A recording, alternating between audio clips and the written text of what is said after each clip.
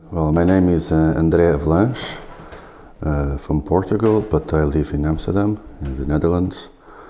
My background is, well, I work mostly with sound as a starting point, but it mostly ends up being more sculptural than pure sound.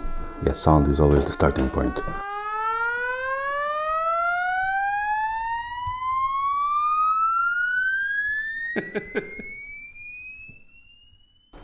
Mostly it's just a very practical reason, which is affordable materials to work with.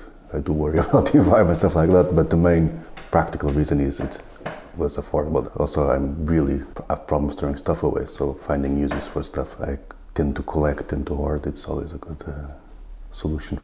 I like to work in a way that your outcome is defined by all the little details. So if you want to start working with trash materials, of course that will guide your work in a certain direction.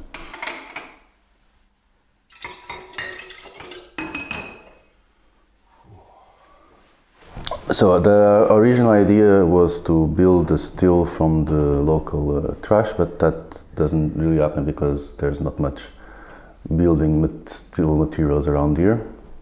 So it's more focused now on using the waste food to create alcoholic beverage.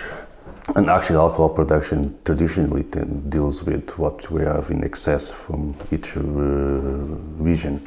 So if you have an excess of something that you can turn into alcohol, you mostly do. Yeah, you learn a lot about how to use what's around you.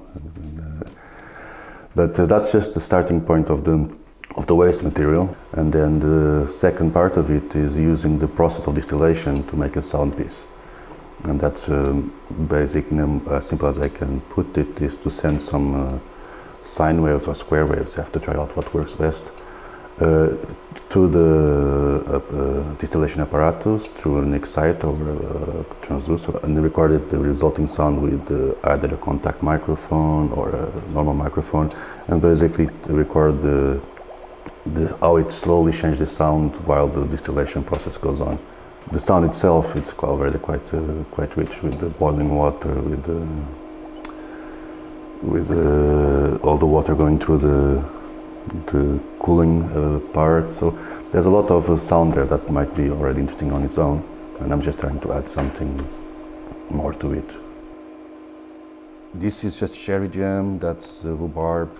This one, because there was some small amounts of different fruits, it's like a tutti frutti. There's like peaches, apple, and some cherry that will fit on this one, and this, yeah.